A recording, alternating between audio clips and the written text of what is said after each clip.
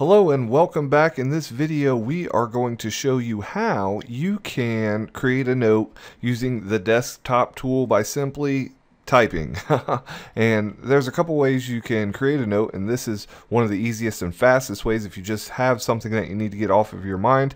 As you can see right now, we're looking at one of the notes that I did today. I was trying to figure out how to style a CSS table, so I did a web clip, and what I like about that is it automatically saves the website for me. So now all I need to do is look inside of my CSS tag whenever I need to find the CSS for a table, and I have it right there handy, ready to go. But anyway, let's take a look at how to create a new note. All we're going to do is come up here, and you can select this and do a couple different things, an ink note, audio note. We'll get into all of that later, but let's just click on new note, and you start with a title. I'm going to first put in the date and creates a title.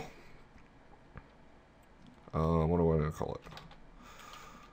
We'll call it a test note, and then we're going to put a pipe bracket in and put another keyword in here. And that lets me know that this was a test note for the Evernote product, and you can type your notes here. Whoa, I am a fantastic typist, as you can tell. Alright, and then you can format them and different things of that nature, and we'll go through all that later.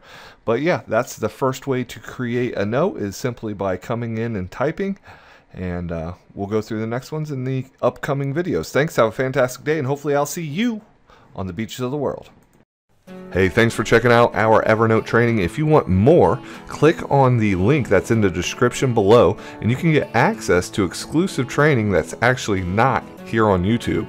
Also, if you could click that subscribe button, that would really help us out.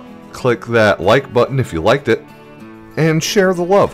Hey, I just want to say thank you for checking out the training. You can also get more by clicking on the video on the right or on the video on the left to continue your Evernote training. Thanks, have a fantastic day. Leave any questions you have in the comments below, and we will do our best to answer those for you. Thanks, have a great day, and hopefully I'll see you on the beaches of the world.